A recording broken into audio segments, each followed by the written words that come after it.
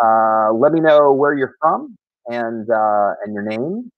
And also, I guess, let me know if you can hear me clearly or I sound a little awkward or muffled. Still getting reports that I sound muffled. Can you guys hear me okay? Maybe it's just her. Let's hope it's just her. I can change headphones, perhaps. I think I have another pair here somewhere. They drop things. Hello, hello. Welcome, welcome. Hopefully you guys can hear me okay, yes? Let me know where you are, where you're from. Say hello. A little weird for the audio. Weird, okay.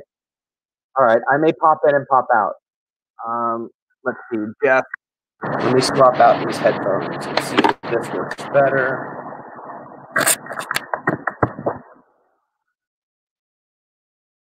Is that better, Jeff? I understand you. This is better? You put yes question mark. Is this better, guys? No, it's the same. All right, let me pop out and pop back in and see if that helps. Hopefully.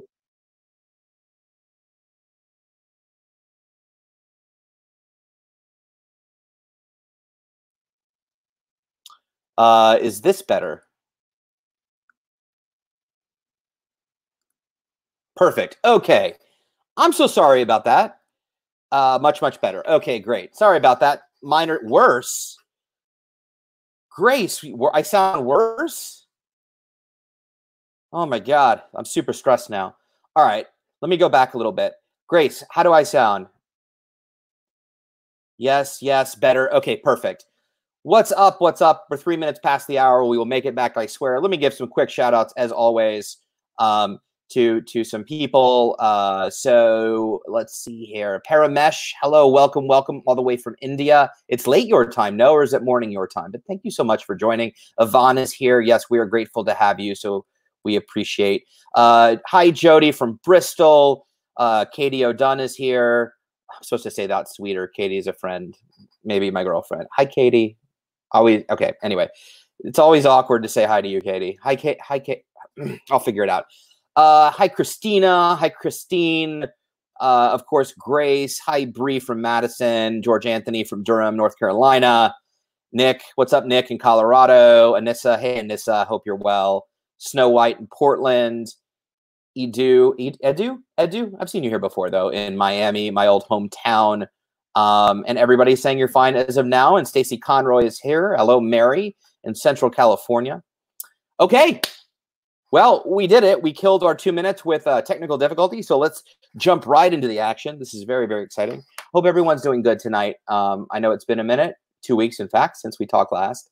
So I'm excited to be here, and I'm excited that you're here too. Let me just get through the necessities of the things that I have to say, and then we can get to the things that I don't have to say. And I'm sure that'll be interesting. So for those of you that don't know, my name is Ethan Smith. I'm the National Ambassador for the International OCD Foundation, which simply means I have OCD and represent the foundation in all things advocacy and media. Just some quick housekeeping. This town hall is intended to serve, this is not a town hall, but this is just Ethan. It's intended to serve as educational content, not intended to replace therapy, especially because I'm not a therapist. For treatment-related questions, please be sure to work with your local provider or contact a local clinician. The International OCD Foundation is not a crisis hotline. It should not be used if you are in distress or feeling unsafe. If you are in crisis or you're ever feeling suicidal or unsafe, Jess, this is blocking my mouth. Oh, this is so bad. No, I'm kidding. Leave it up. Wow, now I'm a jerk. But do the thing with the square. The thing where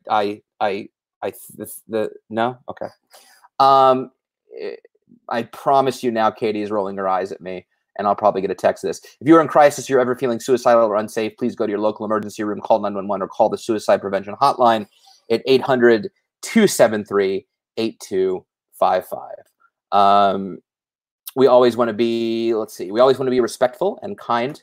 So, Katie, I'm definitely rolling my eyes. Of course you are. Jess, do you have the other format where I become like a little bit more of a window? So when we put questions up, it doesn't block me? Or actually, I can change. Maybe that will help. Okay. Where was I? We always want to be respectful and kind of others. This is a public forum that is being recorded and will live on the interwebs for, oh my God, Patricia Hatcher. Hey, Pat, what's up? Anyway, good to see you. This will live on the interwebs for all to see. So I always want to be open and honest and vulnerable and sincere with all of you and you with me, but always keep in mind that this is public and will be viewed. So if you say something that's sensitive, please know that it will be public, but always try to be respectful and kind of others.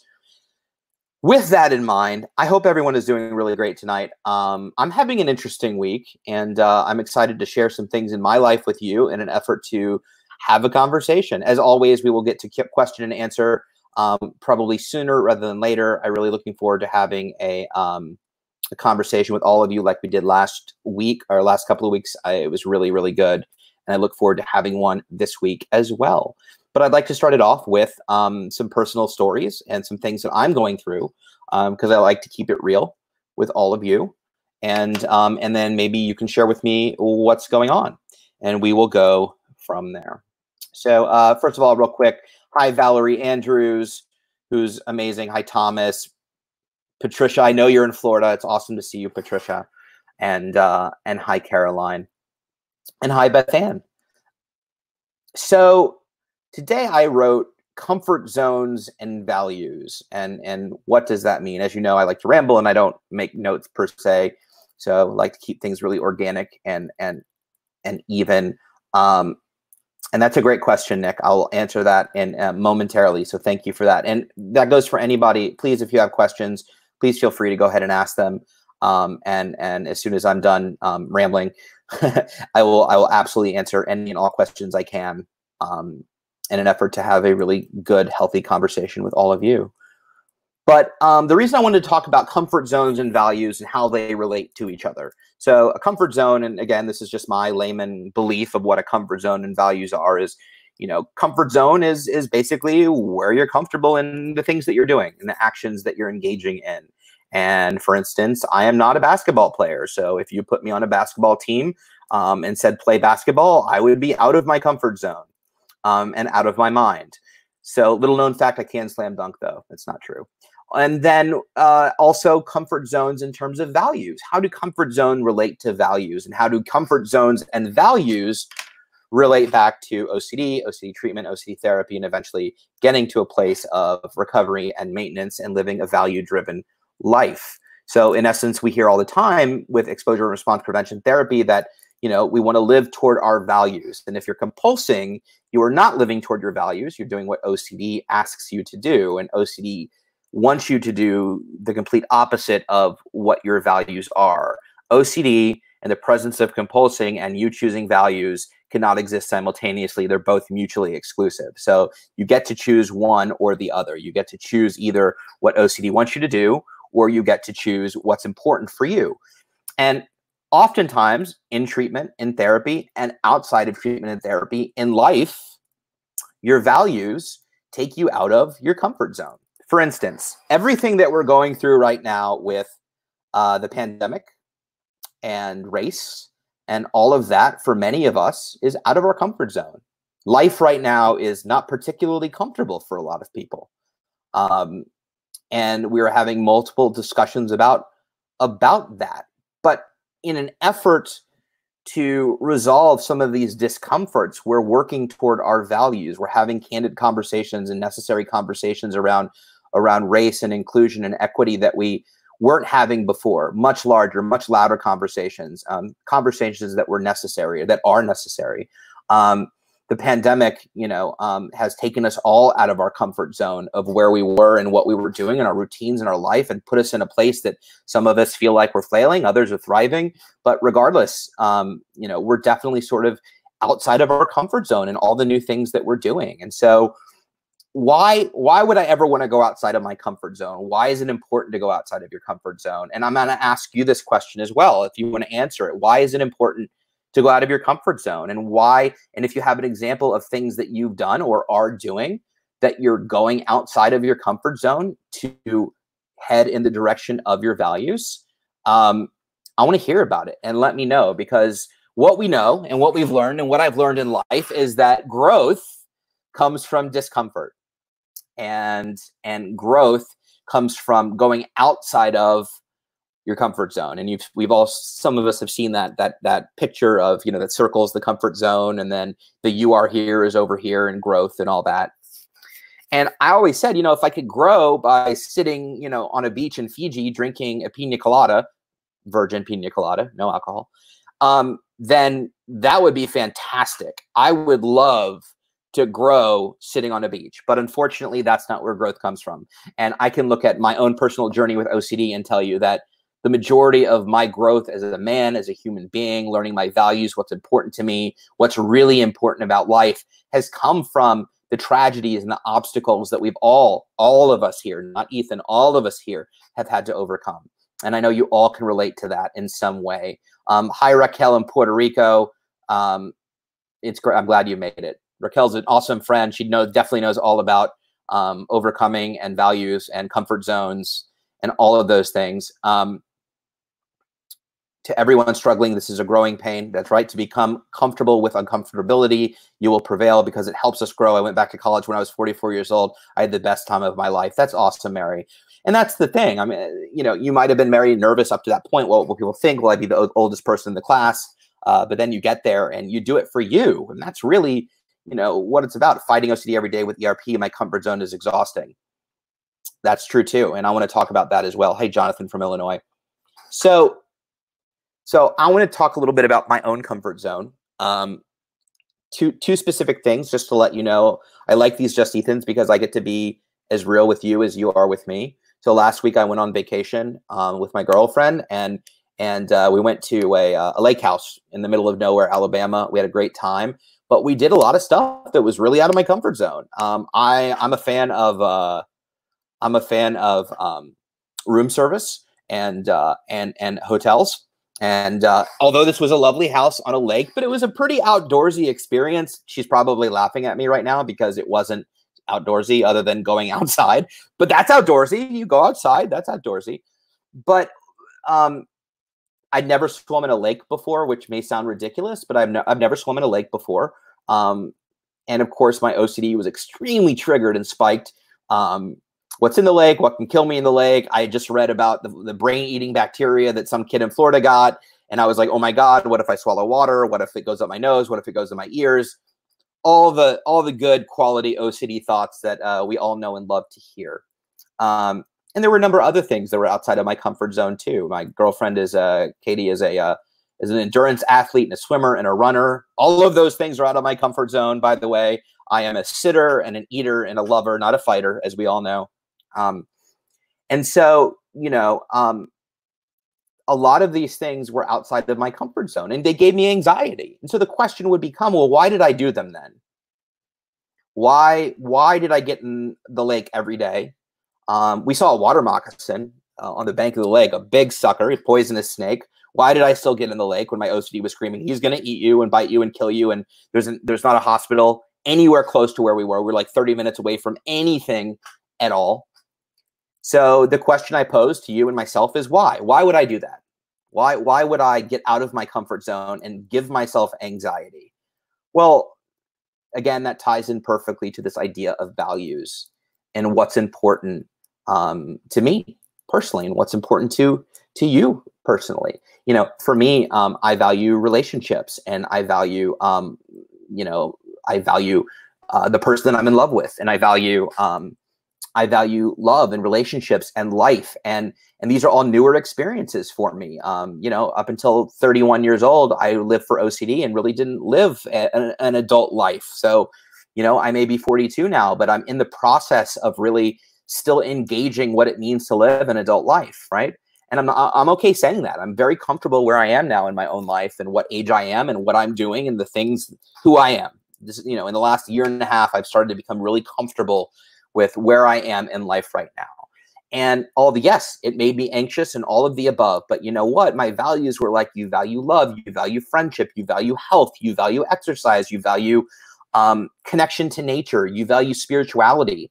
And had I not done any of the things that I did, I would be letting anxiety, even though it's not specifically OCD, I would let anxiety dictate my actions and not living in accordance with my values. And so at the end of the day, yeah, I had anxiety every day at different points, and I had tons of OCD thoughts around a variety of things, but I can look back and go, I had a great vacation despite OCD, despite anxiety, because I got to do things that I hadn't necessarily done before. And as we know with OCD, some of the simplest things for most people are really difficult for us. I think people that don't have a mental illness, take a lot of simple things for granted. Getting out of bed is a really hard thing to do sometimes for a lot of us. And a lot of people don't think twice about getting out of bed or walking or feeding yourself or any little task is actually can feel like an insurmountable task for many of us. So for me, this, even though it was a vacation and I was going to relax, it was very much out of my comfort zone for a number of reasons. And, but it was 1,000% worth it. And I would do it all over again because of the lessons that I learned and being comfortable, being uncomfortable. And sometimes I was uncomfortable being uncomfortable, but you still did it and you still had it and you still went through the process. And so for me, that's just a quick example of why getting out of your comfort zone is important and how it coincides directly and applies to your values. I can also play in my head, what if I had avoided or not done the things? How would I have felt? Would that have relieved the anxiety in the moment? Probably. It would have silenced the thoughts a little bit and lowered the anxiety, the heaviness in my chest and the nausea and the sweats and the heart racing. But 2-3 hours later, how would I have felt? How would I have felt about myself? How would I have felt about my decisions, choosing to go against my values and what I value as an individual, and being able to recognize how that choice plays out and use that to inspire me to make a choice that may be uncomfortable in the moment, but really benefits me growing as a human being in the long run. And so being able to have that perspective and be able to say, you know what, if I don't do this, how am I going to feel afterwards? Geez, I don't think I'm going to like that feeling very much. So I'm going to take a chance and do this anyway. I've got one more quick little anecdote to share with you, just a personal thing that I'm going through at the moment. It may not be a big deal to some, but when I was growing up with really bad OCD, one of my symptoms, if you will, was dizziness. And I've talked about it some. Mostly you hear about my self-harm fears and things like that, but most of my high school, up until I was 30, most of my fear was around illness and dizziness and brain tumors and things like that. So dizziness and I don't get along. So the last morning of our trip, I woke up in the morning and started to get up and felt like I was going to pass out. The room was spinning, everything. And I laid back down and I got a ton of anxiety around that. And I'm just going to be candid with you all. And my girlfriend's on here watching now, but I got really anxious. I thought I was going to pass out. I didn't know what was wrong with me. My mind started racing. I started having tons and tons and tons of OCD thoughts around everything from what could this be? Was I in the lake? Did I swallow something? Was there a bacteria in my brain? Every thought you can imagine to like, oh my God, I'm going to be stuck here. I can never get out. I'm going to die here because the hospital's far away. It was just the racing thoughts were absolutely insane. And also the discomfort of what was actually happening, the history of having had dizziness as a result of my anxiety and OCD, and that coming back up for me, that made me feel 12 years old again. It made me feel like I didn't have skills or tools, like I was like a little boy, and while it was a little dizzy spell or uncomfortable, I was responding to history in the past. And above all, it was in front of somebody that I'm getting to know and that I have a lot of feelings for. But, to be honest, I don't want her to see me weak or struggling, even have tears coming down my eyes because the discomfort was so uncomfortable and it brought up so much history for me. So that was present too. And it was super uncomfortable. And I'm just being really, really vulnerable with all of you right now in this moment. And it occurred for over maybe 15 minutes or so. And then she was a sweetheart and got me something to drink. And like I was able to sit up and took it one step at a time. And my mind was screaming, don't sit up, you're going to die. It was all this stuff. What ended up happening was, it went away. I started to feel better. I packed up the house. We packed up the house. I loaded the car, got sweaty, did some physical activity and drove 3 hours home. and was okay, and went to bed that night and got another vertigo attack. So I'm going to go see a doctor tomorrow. But my point is that it's scary. It's scary to go outside your comfort zone. It's scary to face things that either have scared you in the past or scare you now, or just have uncomfortable feelings that you can't explain, or you don't know the why. Not knowing the why is really scary for us. We want to know why. That gives us certainty as to what's happening. Am I dizzy because it's just a one-off weird thing? Or do I have some terrible illness? I don't know what the answer is. And even doing this live stream is out of my comfort zone right now. I have this vertigo thing going on. You know, part of me really just wants to lay in bed and just pretend it's not happening and feel safe and not put myself out there. You know, but at the same time, I need this for me, and you need this for you, and we need this for each other, and we need to support each other. And if I'm going to act in accordance with my values, in accordance with my therapy, and in accordance with acceptance commitment therapy, which is in this moment, right now, can I function? Can I talk? Am I dizzy? Can I sit up straight? Can I look at a computer screen? If the answer is yes to all of those things, even though in the back of my mind, I'm wondering what's going to happen, I'm wondering what the doctor's going to say, all of this stuff, then the answer is I should be here right now with you doing what I do until I have more information that'll inform next steps or whatever. And so I'm here. And I'm in no way saying that to be commended or patted on the back. I'm saying that because this is about comfort zones and getting out of your comfort zone and working in accordance with your value. And I know for a fact that if I decided not to do this tonight, you would have understood, and maybe some anxiety would have been relieved on my end, but I would have gone to bed feeling terrible. That I knew in my heart of hearts I could have pulled through it and done it with you guys and spent some time, but I chose not to because I was scared of what if, right? The future, the anxiety, the anticipatory anxiety, all the things, you know. Now there's validity in actually being sick in the moment and not being able to sit up straight and not being able to talk. And if that were the case, we wouldn't be having this conversation, but it's not the case. So the question then becomes, what am I willing to sit with? Am I willing to sit with the thoughts and the fears and maybe some uncomfortable feelings to be able to live into my values and have a meaningful conversation with all of you? So those are two quick examples of sort of things that I'm dealing with in the moment. I'm optimistic that it is what it is and I'll figure it out and be fine. But I look back on my vacation and it was amazing regardless of that little blip. I look back on the last few days and I've been very productive regardless of how I felt. And that's why, you know, it's not about the feelings, it's about the action and what you do with it. And you can feel crappy and have a great day at the same time. So I'm very curious. I haven't scrolled down to any comments yet. And I'm sure you're commenting on what I'm talking about, which I'll get to. I apologize for talking so long. But I hope that you find my transparency and vulnerability in what I'm going through right now helpful in your own journeys, because we're in this together and it isn't easy. And I don't always make the right choices. I don't always make the right choices. Sometimes I will avoid, or sometimes I will compulse. I'm not perfect. But I'd like to say that in the last 10 years, I've made way more value-driven choices than OCD anxiety-based choices. And that's really what it's at. It's not about being perfect. It's not about doing it right all the time. It's simply about having more good days than bad, as I always like to say, therefore making more healthy, good, value-driven choices than not. And constantly challenging yourself and being willing to put yourself out there, even though it may end in a way that you may not like it. So I look forward to reading your comments about what I talked about and your questions as well. So if you have questions, we have 35 minutes. Let's get into it, plus 3 minutes that I'll give you back for the tech difficulties. So let's get into it. Let me do some scrolling real quick. Let's see here. Okay, Nick, I got you, friend. How do you determine at 7:07 p.m. Nick Toth Pass? How do you determine your values, then turn them into actions? Will following values come with less pain and suffering? That's a great question. That's a great question, Nick. And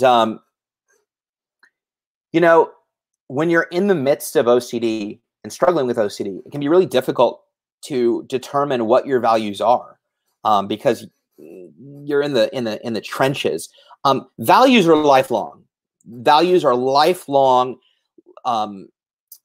aspirations, dreams, things that are meaningful and moral to you that you can't accomplish or finish. They are literally lifelong. For instance, health is a value. Going to the gym weekly, that's a goal. Goals lead to values. Values are what drives goals. And we use goals to achieve our values and maintain them throughout our lives. So loving is a value. Learning is a value. Health, mental health is a value. Giving back is a value. Wanting to be an upstanding citizen is a value. And then how do you get there? And those are goals. So determining your values and turning them into actions. The actions would be the goals. You can do some great exercise on value decision. I'm trying to think. There's a great workbook. I don't think I have it. It's Kristen Neff, and it's the self-compassion workbook or the mindfulness self-compassion workbook. And there's some great work on values and finding values and identifying your own values and then using goals to achieve those values. So if my value is to become physically healthy, what goals can I then set for myself? Well, I'm going to go to the gym. And you want to get really specific with your goals. So if you're going to schedule out goals for a week, you don't want to say, I'm going to work out this week. You want to say at 2 p.m. on Tuesday, Thursday, and Saturday, I'm going to go for a walk from 2 to 3 p.m. and I'm going to walk X miles. But will following values come with less pain and suffering? That's a really interesting statement. And the answer to that question is in the short term, no. In the short term, it'll probably be moving more painful and you'll suffer more because you're not listening to OCD. And OCD gets pissed when you don't listen to OCD.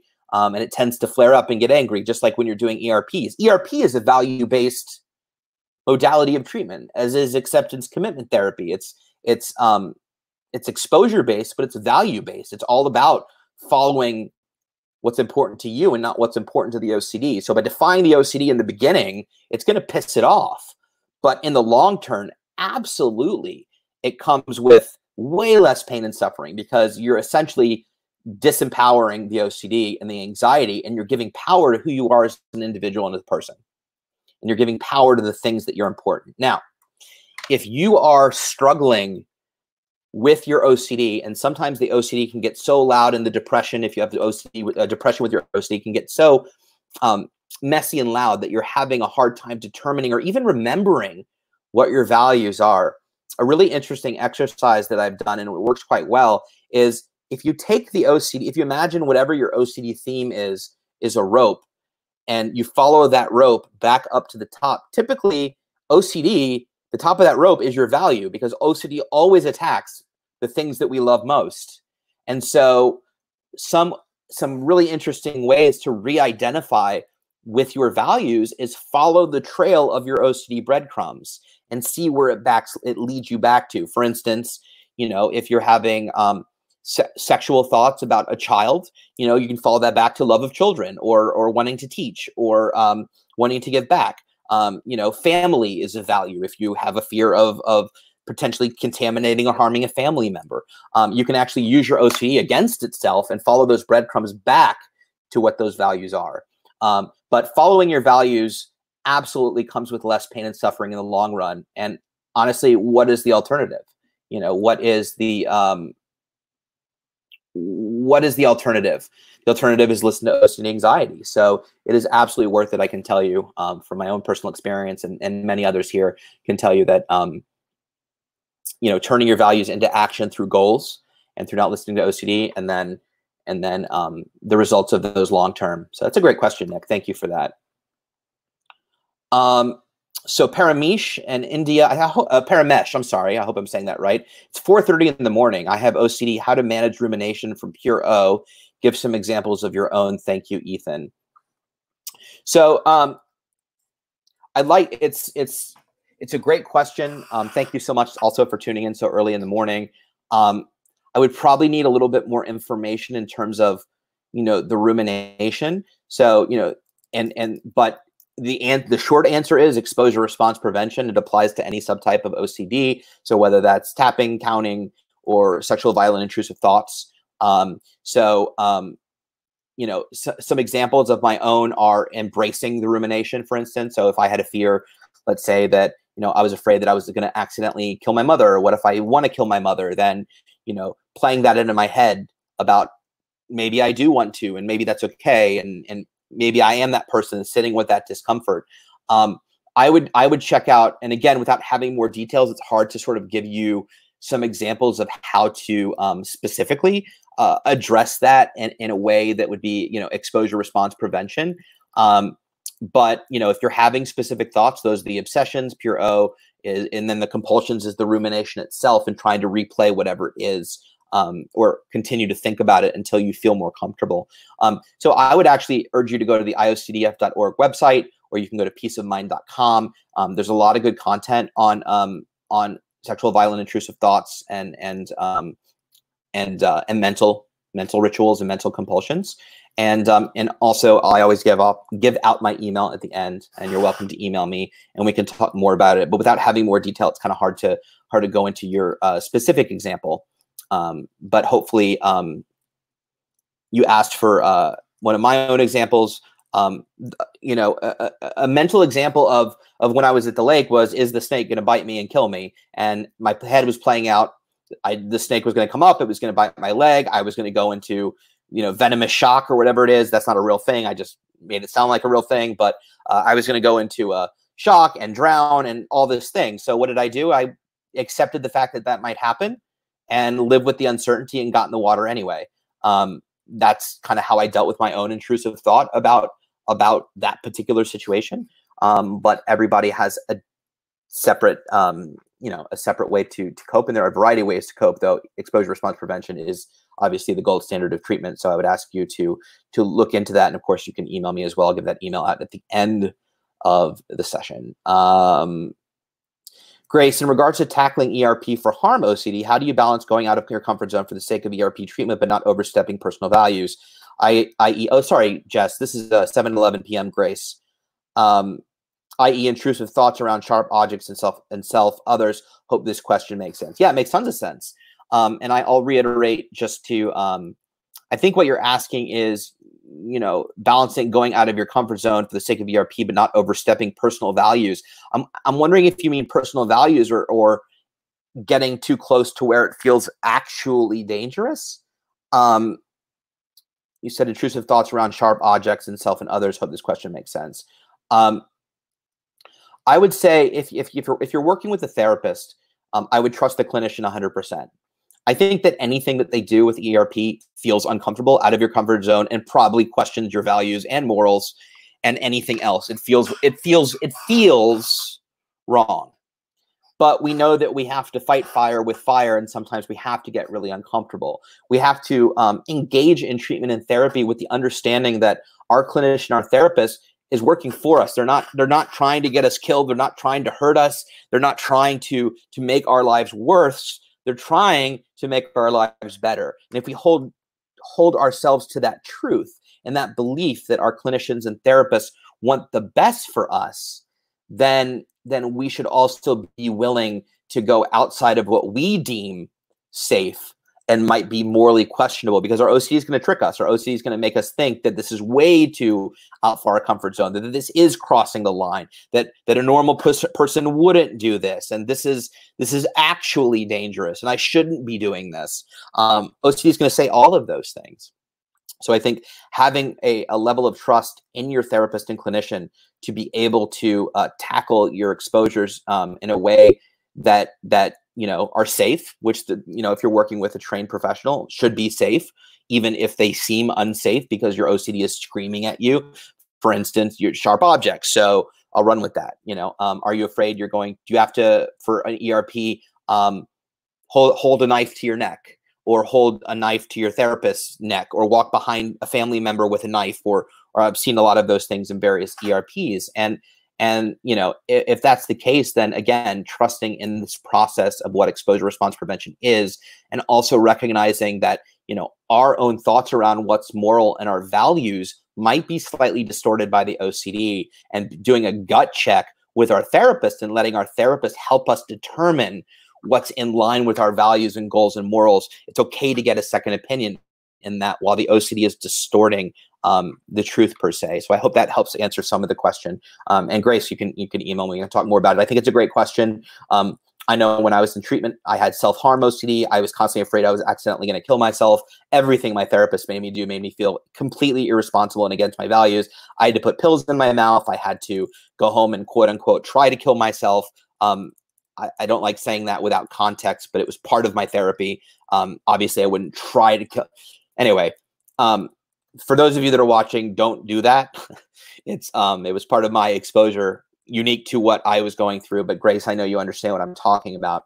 So all of that seems super counterintuitive to what I deemed value-driven and moral and safe.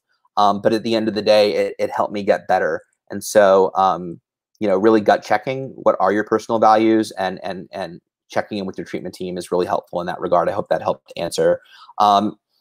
Let's see here. At 7:11 p.m. Edu, I've managed to work through current obsessions and compulsions of the present. Any advice when obsessions shift from present to the past? Rumination on what ifs and things that could have been. That's at 7:11 p.m. also. I'm just going to stay right here, and so it's like I'm wearing. Look, it's like I'm protected from COVID, right? I'm wearing a comment mask. Is that funny or is that really not appropriate? Anyway, I'm sure I'll get yelled at later about it.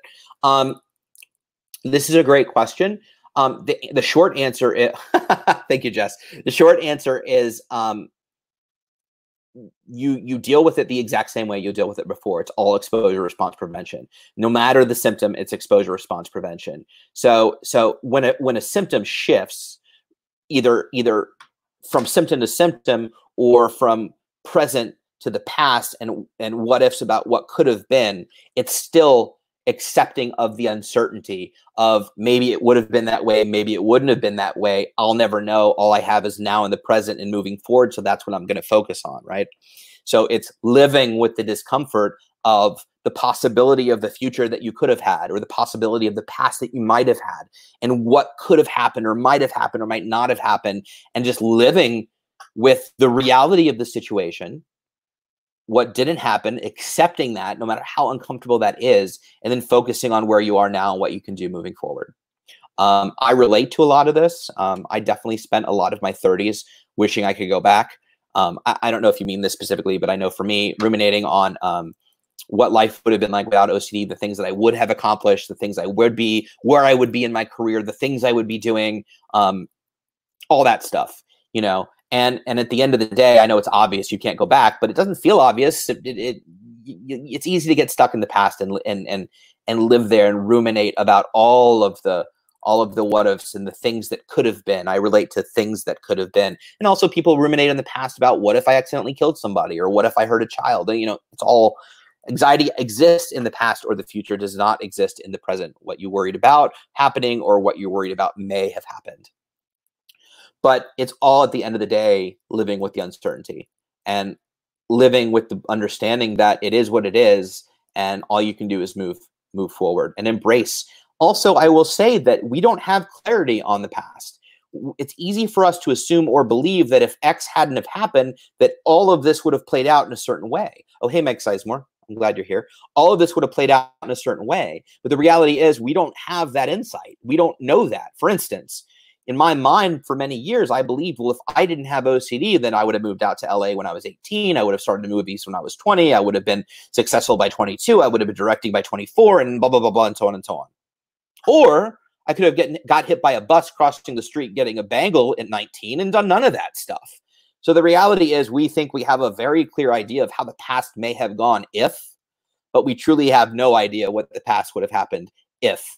All we can do is really be thankful for the person the past has made us now, because there's so many lessons from the pains of the past. And as much as I was in pain for most of my OCD struggle, and anybody who hears me talk or talks to me knows I am insanely grateful for where I am today, the friends that I have, the community that I'm talking to right now. And that, although I don't want to go back, I wouldn't change any of it.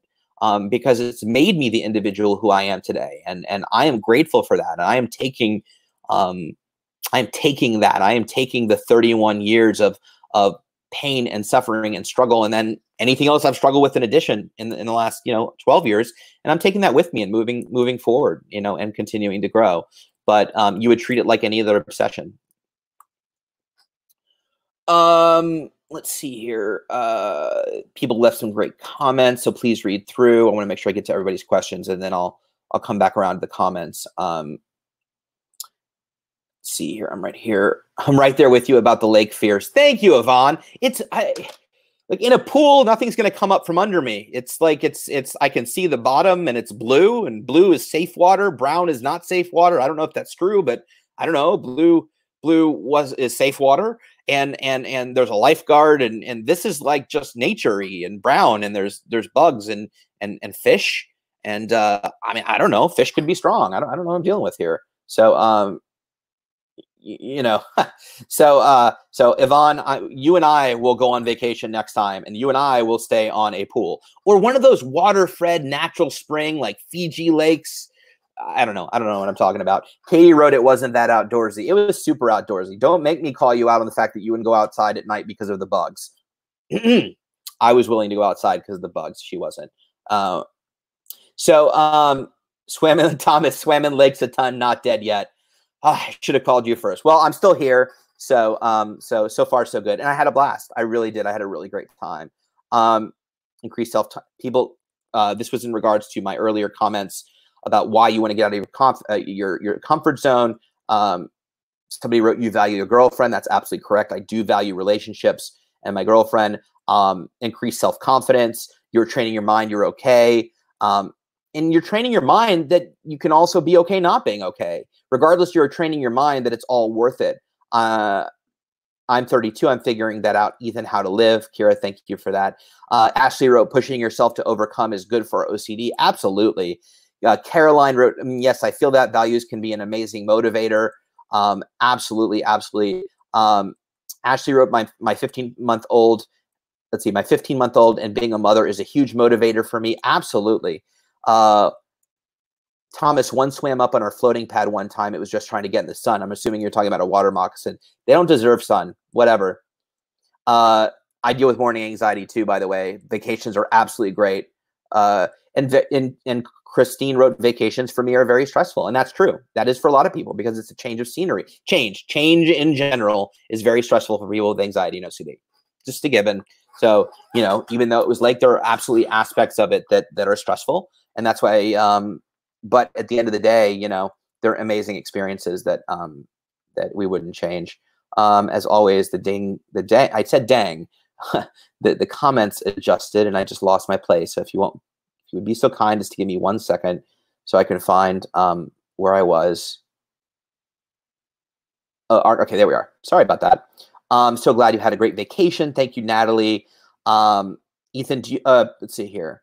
PK at 7:18 p.m. Oh, I got to get to these questions. Ethan, do you feel a sense of empowerment whenever you successfully challenge your OCD? By the way, if you guys want to go 10 minutes later, I'm fine with that. Jess may kill me. But if you can actually leave, you can't leave. But, oh, Jess is going to yell at me right now. Oh, she said it's fine. If you guys just leave in the comments if you want to stick around for 10 more minutes. This is a good conversation. I'm happy to stick around and have a little bit longer conversation with you guys if you have questions. So do you feel a sense of empowerment whenever you successfully challenge your OCD? Absolutely. 1,000,000%. I don't think there's been a time where I haven't felt a sense of empowerment when I challenge my OCD. I can tell you that challenging your OCD is very empowering. And it doesn't necessarily mean that the empowering feeling happens in the moment. In fact, you know, challenging your OCD in the moment is very anxiety provoking and triggering. But deep down, there's an intense sense of empowerment, and especially as the day goes on, you become very, very proud of yourself. And as you go through the process of engaging in ERP and challenging your OCD, you look forward to being able to challenge it. When it pops up, you really see it as a great opportunity to punch it in the face and just say, you know, no, I'm not going to listen to you. And it really becomes second nature. I know when you're in treatment and therapy, it feels very hard to fight OCD, and it feels like, am I going to have to fight this hard the rest of my life? And the answer is no, you don't. You know, you get to a place where ERP and challenging your OCD really becomes second nature and almost involuntary. I do it all the time, and I don't always know I'm doing it. I just do. And that's an amazing place to be. And so, yes, to the sense of empowerment when you challenge your OCD. Also, when you challenge your OCD right off the bat, it dies very quickly. I'm not necessarily saying when you're in the heat of therapy or treatment, but definitely over the last 10 years when I've noticed new thoughts that I've never had or new symptoms. For instance, I was driving one time. I'd never had hit and run and OCD.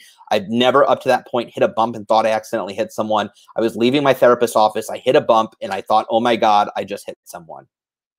And I knew it was an OCD thought, but I'd never had that thought before, which then convinced me that, well, it must be real because I don't have that OCD. And I really wanted to look in the rearview mirror. But I told myself, I'm not going down that road. I'd rather go to jail than listen to my OCD. I'm pretty certain it was in an OCD voice where I heard it. So I didn't look in the rearview mirror, and probably in 5 to 10 seconds, I had completely forgotten about it. It really puts the fire out quick. And so to answer your question, yes, absolutely. And I encourage all of you to challenge your OCD as much as possible. Katie, thanks for living into your values with me last week. Proud of you, and you always inspire me to live into mine. Thank you. I said thank you like businessy. Well, thank you, Katie. That's very kind of you, but thank you. I don't know how to take that yet, but thank you. It's really interesting when you meet someone that really understands you and understands and loves you for all of you, and you don't have to hide pieces of you. It's a new experience for me. And it's weird to talk about in public, but whatever, it's a new experience for me. And it's amazing. And that's also being out of your comfort zone, being willing to go down that road with somebody and show them pieces of you that you may think or deem ugly or disgusting, but in fact, they're who you are, and that's okay. And it's very empowering. I'm glad Patricia and Yvonne are talking. Please give yourselves credit. I'm okay. I have a lot of superstitions, OCD. I use superstition. Well done. Thank you for sharing. My pleasure. You're welcome. Thank you for listening. Natalie Diaz, I find my health anxiety, OCD thoughts tend to increase when I am somewhere more remote, far from a hospital. Absolutely. When I was a kid and my parents took me on road trips, I always looked for the nearest hospital. Always. And like didn't see it. I made them go by it. And if I saw an ambulance and that was a sign that I was going to have to be in an ambulance, yes, I totally feel you on that. Appreciate your vulnerability, super relatable. Your strength is empowering. Thank you so much, Caroline. I drink a ton of water, Yvonne. Maybe I am dehydrated, but I doubt it. I'm hoping for something way worse. We'll never know. But thank you, Yvonne. I know what you're doing. Anissa, you're so brave and open and compassionate, Ethan, for sharing the story, and so good you have someone to share your life with. Thank you, Anissa. I really appreciate that. Hi, Luciana. I'm having a really hard time and seeing the bright side while having pure OCD. We can talk about that in a moment, Luciana. If I did not have my dog, I would never leave my apartment. Ethan, I have the same issues about sickness. I could write a book once in a while. I have it occasionally, never knew it was OCD until last year. Lois, I'm so sorry that you just found out it was OCD last year, but you just found out it was OCD. So the good news is that you can, there are things to do. And I think that's really exciting, and you should be very, very optimistic. It's never, ever, ever too late to take back your life for sure. So I feel very, without knowing too much about your experience or circumstances, I feel very optimistic for you. PK, I think it's important to do something each week outside of your comfort zone, no matter how small. I totally agree with you. In fact, I had a talking point that I didn't get to, but basically saying that very thing. Like, it's okay to be comfortable. It's okay to be in a place, where things are going good and you're in a groove and you're in a routine. But I definitely like to get out of my comfort zone once a week, and it feels good. You feel alive. You feel like you accomplished something. And who knows where it leads, because that growth happens. So I love that, PK.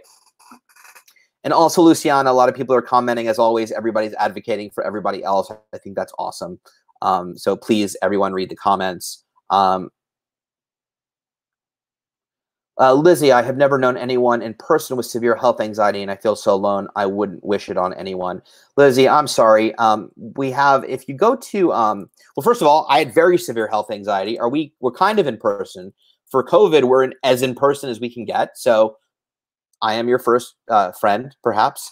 So I'm glad we're friends, Lizzie. But health anxiety is super tough, and it's extremely tough right now with everything going on. So I would try to grant yourself some grace and compassion. I'm sure some people will respond to you in this comment thread, but also there's some amazing communities that you can access to be able to talk. There's Facebook groups, there's Instagram influencers that talk a lot. I hate that word influencers, but they're Instagram accounts to follow that talk about. You can go to Health Unlocked, which is the IOCDF's support community. and talk to tons of people that have health anxiety. Same if you download the NOCD app, they have a huge community where you can talk to a lot of other people with health anxiety. It's very common. It's super uncomfortable, and I wouldn't wish it on anyone either. But I can at least let you know that you can get over it and you can get better. I am proof of that. And if you want to email me, Lizzie, I'll just give it out. It's justethan@iocdf.org. And we'll give it out again at the end. But if you want to email me, I know a couple advocates that also have health anxiety, and it'd be my pleasure to introduce you if you think that would be beneficial for you. I think it would be. Lois, we are a community together to support each other. Years ago, we didn't know that much and could communicate like this. So wonderful. You're absolutely right, Lois. I'm a parent of a 20-year-old with intense OCD. I really get so much from it listening to this. He has a therapist from McLean, and she definitely has her hands full.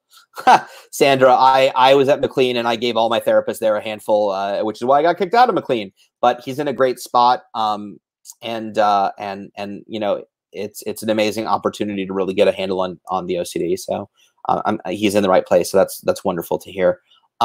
Ashley, I feel like I've stayed in my job for too long because it's comfortable, even though I want and need a change. You know, Ashley, I would be really compassionate about that. I think that, you know, a job and money and security and safety is a hard thing to walk away from. And at the same time, you know, you may be combating a desire for change or a need for change. And I think that's something, if you're saying it out loud, maybe that's something to explore. And I'd be proud of myself for exploring that. It looks like you have a daughter in the picture, your Facebook picture. So I'm sure you're dealing with a lot of things that you have to weigh when you're making a big choice like that. So, you know, definitely dig deep, but, you know, sometimes change is really, really, really good. Hi, Margaret. Margaret's here. Peace of mind. What am I saying? Riley's Wish. Awesome nonprofit, really tackles substance use disorder and OCD. Margaret is the executive director. It was founded on because of her son who passed from an accidental overdose. Anyway, Margaret Sisson's an amazing advocate, dear friend, and we always like to support Riley's Wish when we can. Sorry, I'm looking for questions. I apologize. PK at 720 asks Ethan, would you say that since learning to manage your OCD, you have experienced the most fulfilling years of your life? PK, I love your questions. They're so positive. Oh my gosh, I love your questions. Okay, so this is such a great question. And the answer is emphatically, wholeheartedly, yes. Yes, yes, yes, yes, yes, yes. Not to say that there weren't meaningful parts of my life before this, but what I can tell you, and I talk a little bit about it in some documentaries and some articles, is, you know, when I was in Boston sort of getting better, I started experiencing joy for the first time. And what I can tell you about, you know, since learning to manage my OCD is the ability to live in the present moment and enjoy the things that I'm doing presently. I'm not in the present moment all the time, but the ability to enjoy whatever it is and be present in that moment and experience feelings like joy, to feel peace and serenity, which are things that I never thought in a million years I would ever, ever, ever, ever feel. But to be able to sit still and be present and feel nature and feel emotion come from that is a gift I can't even comprehend. And I'm honestly grateful every single day that I get to feel it and experience those things, because when you don't have that and you live without that, it's a very profound experience to then live a life that you experience so much joy and excitement and emotions that when you're really suffering and struggling, you see other people go through and you're jealous and you feel like you're never going to be that person. You're never going to experience those things, those feelings.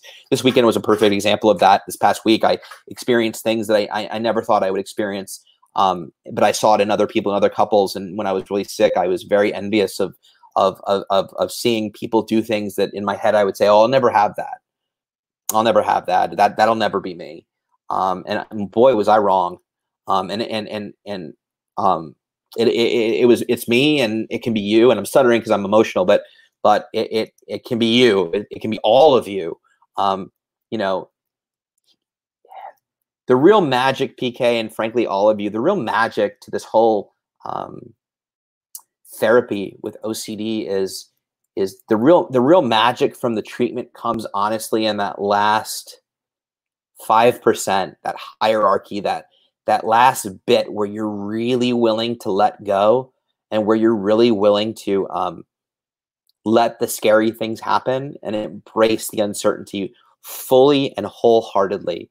I think a lot of people with OCD, including myself for many, many years, lived in a place of negotiation where, after some therapy, I was functioning well enough that I didn't feel like I needed to do any more, but I was still struggling and still not perfectly happy.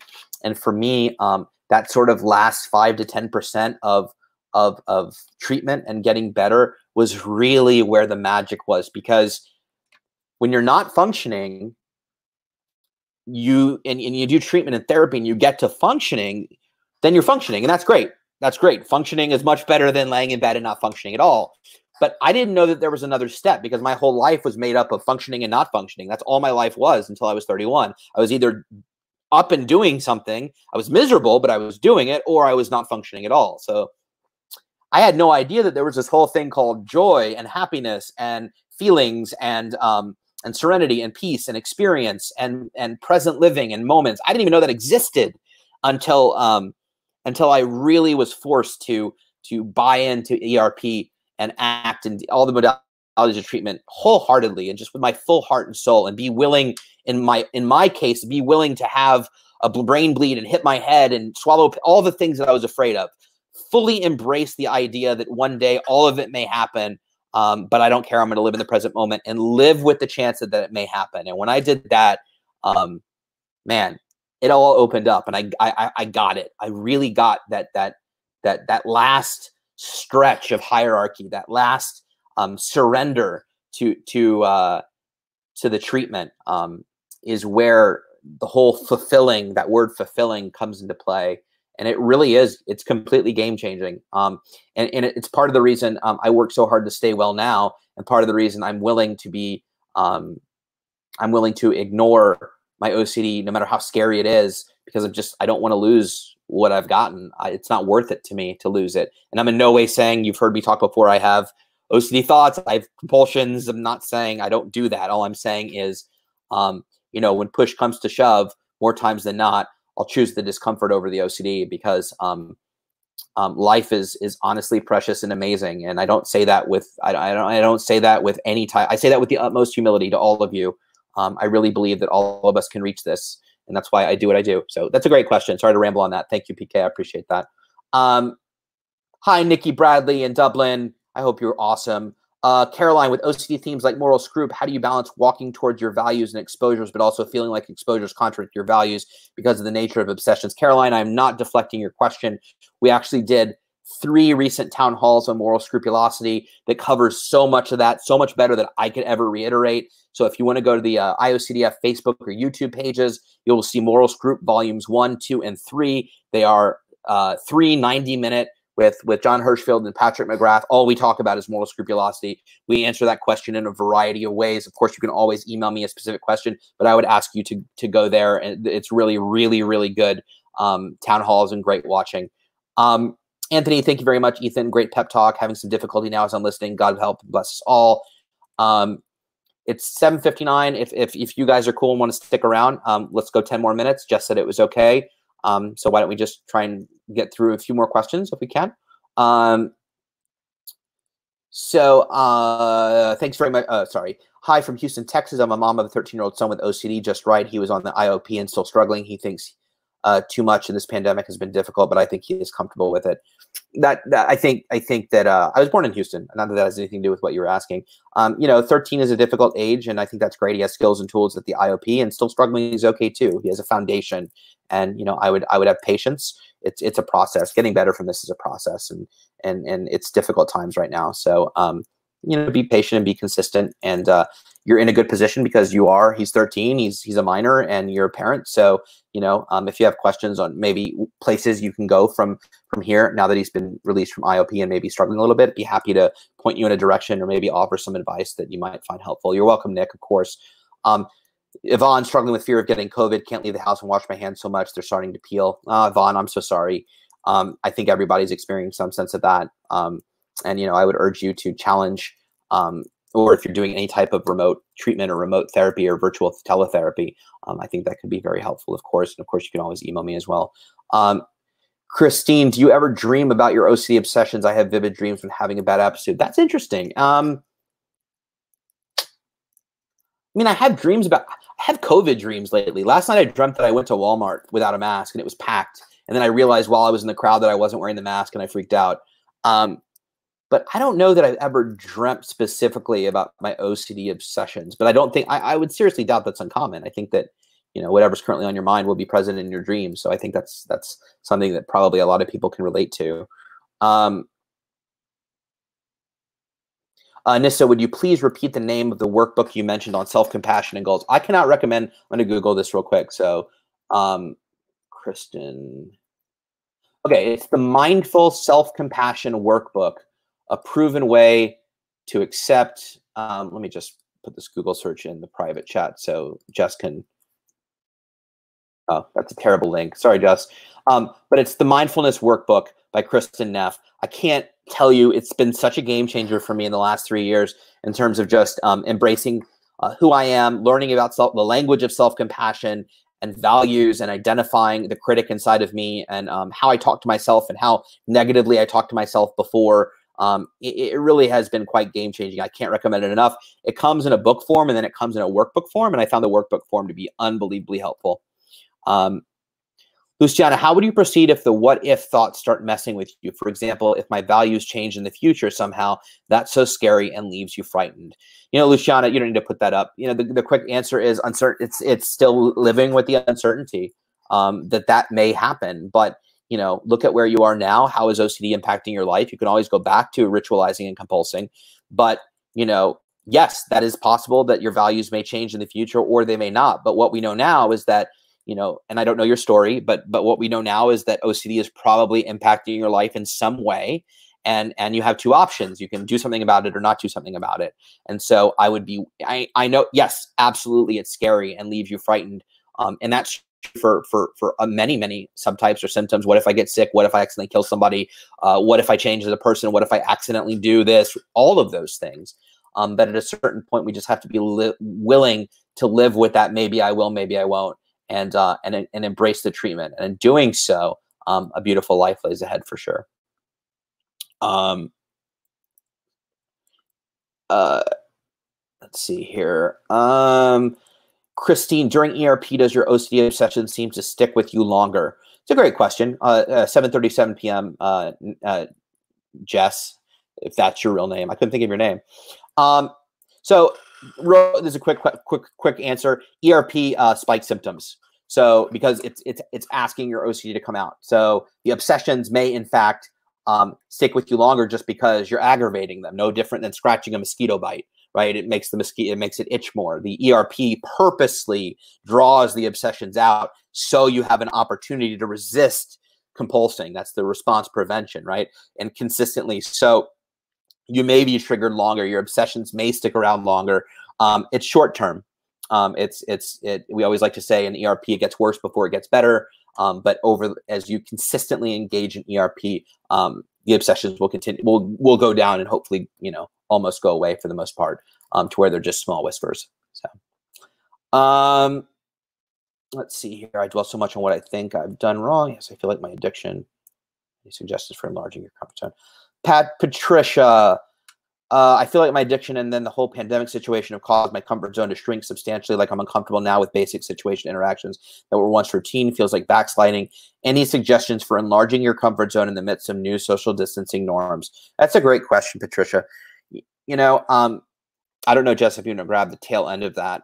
I think that we have to reassess what's normal and reassess what is basic situations and interactions, and reassess our comfort zones. And then also look at, I see a little bit of judginess, Pat, in your comment, and saying that feels like you're backsliding. Things that I could do before that were easy are now more difficult because of everything that's going on. But everything that's going on is also very anxiety provoking. And so everybody's baseline has risen. And so, you know, I would, knowing you, and you know, I would be more compassionate with myself be okay that maybe doing things that things that you once did before that were easier, a little bit more difficult, that's okay, because I think that's everybody's situation right now. I'm not marginalizing it. I'm just saying that we're all going through some semblance of that, and then maybe start doing small things, even if they seem like, oh, I could, it's so easy to say, say if you went outside and got the mail, and now going outside and get the mail scares you, even though we never want to compare what we did before easily to what we can do now. So even though in the past it's like, oh, that was so easy, that's stupid, I should be able to do that now, why can I not do that? I'm a loser, whatever that self-negative talk is, acknowledging that things are tough right now, and okay, you could do it before and it's tough now. So making some of those things that you could do before into new small goals. I